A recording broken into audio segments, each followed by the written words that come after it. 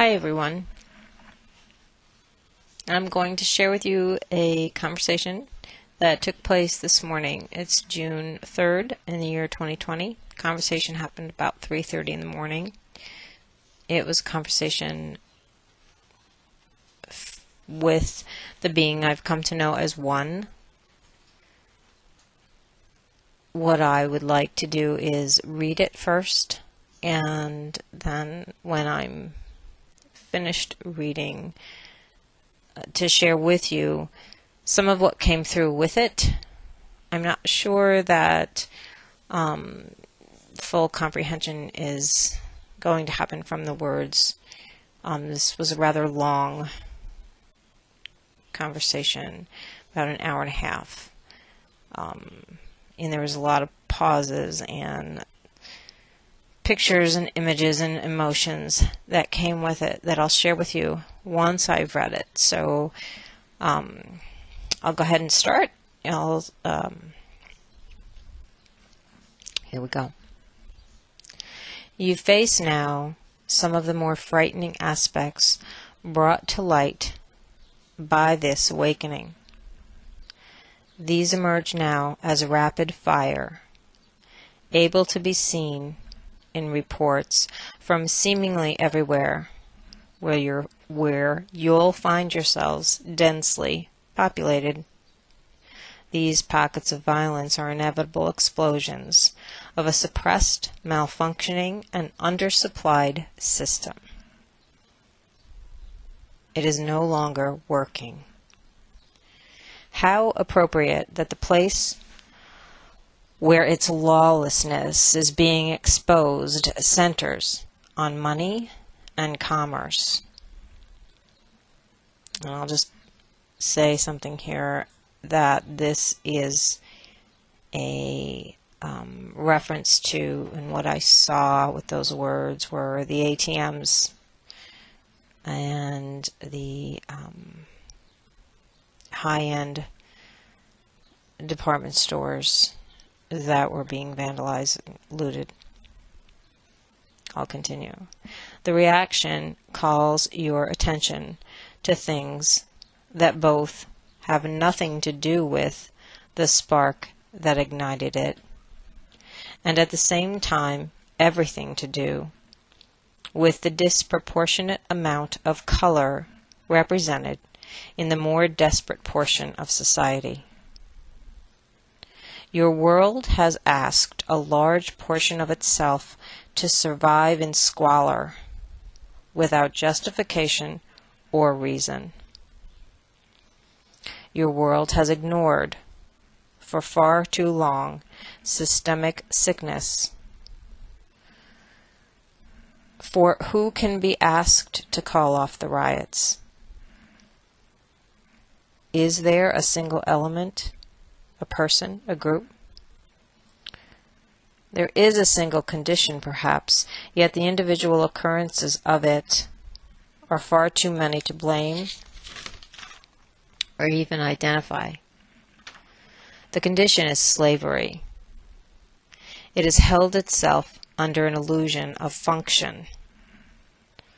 Society has within the same geographic location housed the more opulent expression of its wealth and the most oppressed, poor, and underprivileged members of itself. In broad daylight, these polar opposite extreme depictions have been quietly sitting, blatant expressions of malfunction. Now, in a mass movement to dismantle them all, it draws your attention. You are horrified. You are terrified in some cases, fearful the violence will reach your door. This is unlikely, for although there is extreme levels of violence, or there are extreme levels of violence everywhere, it seems, its purpose is not aimed at harming members of its own society. Its purpose is to point to and ravage and destroy the inequality itself. What has become a common element in this violent response is destruction of money machines. These are seemingly magic contrivances that dispense wealth if you have the right number. These are being destroyed. The one key element that has maintained your slavery status has been your dependence on money. Money has become a lifetime focus for some, and you count those as among the most powerful in your world. Money, it is being exposed, and access to it now gained via violent action. This, rather than privilege or status or ability to enter a certain class of society that produces more from its brain than it does from its labor. Money, it is being exposed as the key to your problem. It is being exposed now in a method seen by that portion of society unoppressed as most vile and frightening. Yet what other option is there? Have grievances been met with change when aired in air-conditioned boardrooms by finely dressed people of color? Have changes to society's base structure been accomplished in prior generations and after prior protests on a smaller, more isolated scale? No, they have not. And like a cancer that once emerges in a body as an isolated individual cyst, is removed and then considered, quote, cured, this illness has re-emerged and now spread everywhere. Solutions to this eruption will not be found in, quote, cutting out or removing the problem. It cannot be located, and even if it were possible to locate all instances of it, there is no life-saving, humane method available to you to remove it. The society resorts to violence on every level now, to quell the tide a bit and give it time to think. It is running out of control, and its inherent lie is being exposed at every turn. The answer is not simple when the, quote, problem is not the current exposure of violence, but the violence beneath it. This is the more sinister of the two. It is blatant, widespread, and so illogical as to be portrayed as something to lust for, rather than something that is reasonably attainable. Violence is your only resort.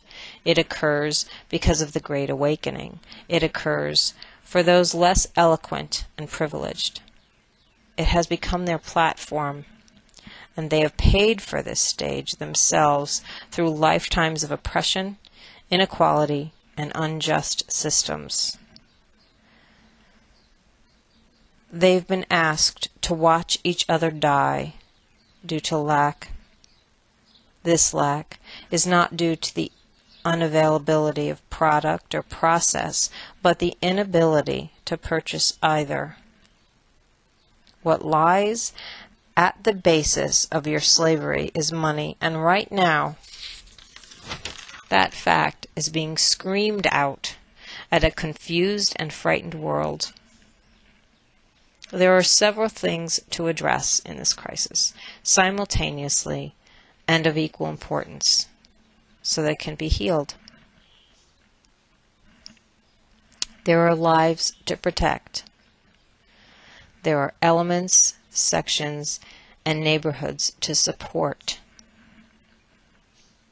There is an inherent violence lying deep within law enforcement that is supplied with fear and supports fear's expression through brutality and weapons. There is the lack of opportunity to change a system built on the backs of the underprivileged.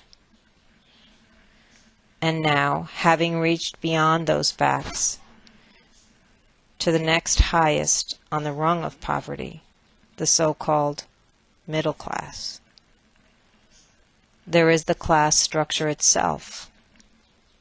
There is the notion of lack, of earn, of rights, and of worth.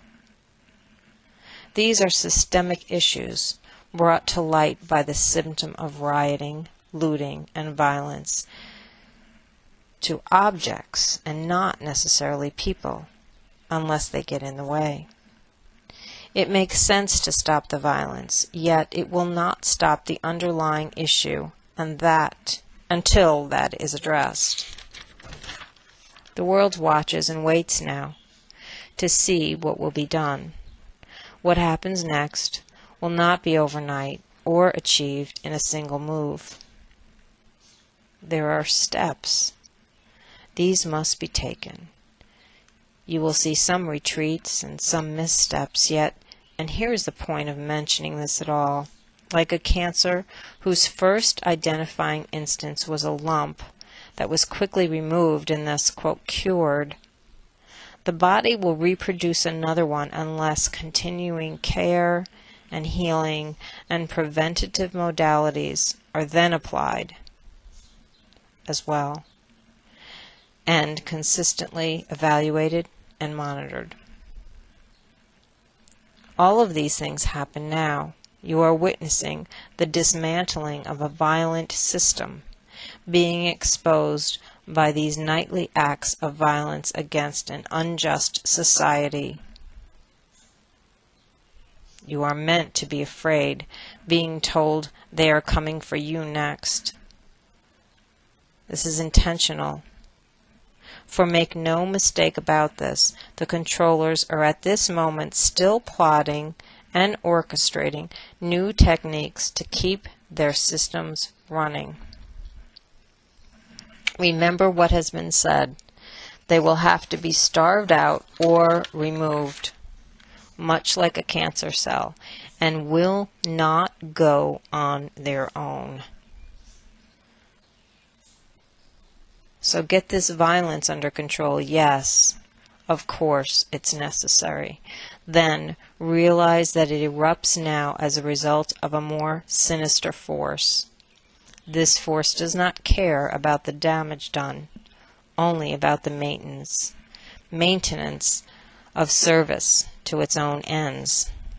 Those ends have nothing to do with your well-being. The Great Awakening has reached your door. Do not be afraid.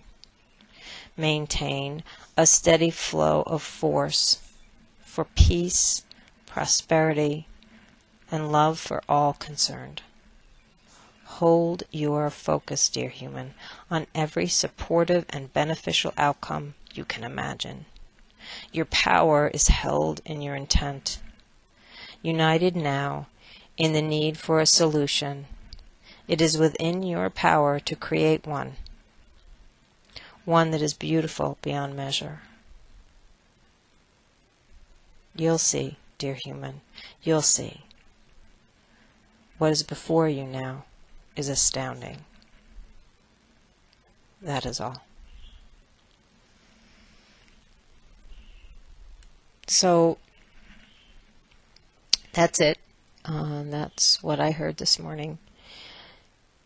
While I was hearing it, I was seeing played out the oppression, not only in the United States, but all over the world, the squalor, the unjust living conditions for people of color primarily, not always, but historically. I saw it globally, I saw it historically. It's always been there. And I saw it as evidence for a system that isn't broken. It's doing exactly what the designers of the system intended it to do. And that's the point. The point is that the people, that humanity has reached, I don't know what you want to call it, a level, a frequency, a vibe,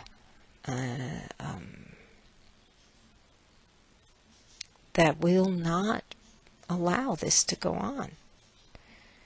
It's starting here now with George Floyd in the United States, but it's not only existing here, it's existed forever. And so what we're seeing is a consequence of our eyes being open now to what it is, of our awareness of each other as equal to each other. We've accepted it. I'm a white woman in America, one of the more privileged due to my color. I've ignored it.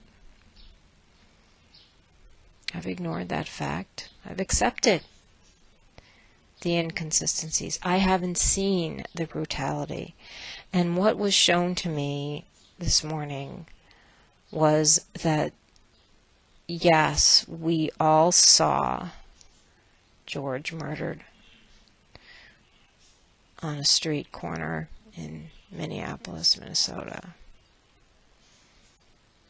But we knew and have known for a very long time that happens daily all over the world. And it's no less an act of violence that people are starving because there isn't enough food or water or money to buy it if you're in Western society, than what we saw happen to George. It's just as violent. And it's our responsibility, and we see it now. We can see it with what happened. And so I guess what I wanted to say is that what I also saw was that there is a lot of polarization coming out now, and blame. It's this group, it's that group. I have sons in 2 cities in this country, and they both are saying very similar things to me about what they see on the streets of their cities. They see some of it being done by young white kids who are all revved up because there seems to be this acceptance of violence now. This is a cool thing to do. There are some other white supremacist groups. There's Antifa. There are a lot more of quiet protesters holding peace vigils, having conversations, helping each other, collecting money for bail when they get arrested because they know they're going to be arrested. The stories that you're hearing online about how terrible it is that people are giving money to bail out Antifa members may be true in some cases, but it's not every case. We cannot rely on the media that we're listening to be giving us the whole story. The story I saw this morning and the story I'm hearing from my own two of my children tells me that this is a much more aware populace than the media is telling you. It's not as simple as listening to this pundit or hating the president or believing in Q or whatever your thing is. And we all have our thing, and we all can only absorb so much information right now. And what I was left with at the end of it all was that there's no reason to be afraid. There's every reason to be excited that it's happening. That we are in the midst of systemic change. And the way that we can support that change is energetically, with our intent, with our thoughts, with holding a place where justice and universal acceptance and opportunity and promise is possible. We can hold that vision. We can also participate locally, wherever you are. Wherever you are, find some place and some way to participate in this change, because it's happening now in our lifetimes. It's going to change. I don't know what it looks like. I didn't see a conclusion to this morning's conversation. I didn't see, the only conclusion I saw was that we will have a new world. I don't know what it's going to look like along the way to it.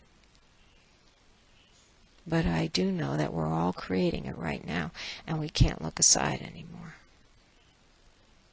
We can't rest wherever we are, whether it's touching us or not, whether it's in our neighborhoods or not. We can't act like it doesn't affect us, because it affects every one of us. And the more we can support it with our heart space and our light, the faster the answers will come. And they'll come from all of us. I don't have the answer. I don't think there is a person to blame. But I felt that it was necessary to share this verbally right away,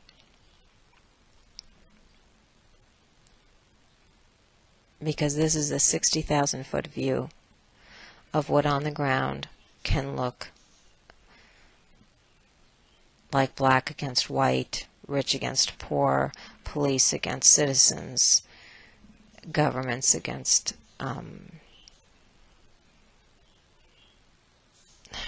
whatever they decide to be against. And it's much deeper than, it goes much deeper than any of that. And for that reason, and with that knowledge, we can participate. We can participate with our hearts and our intents and our wallets, if we can afford to give money to some of these causes, to enact legislation to change things. Because money is still part of it.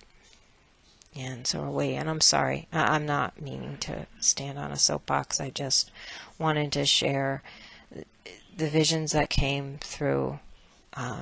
Were very powerful. This is a world issue. And we are the members of that world. So that's it. I hope I didn't offend anyone. I just wanted to share this with you all. I love you all. Namaste.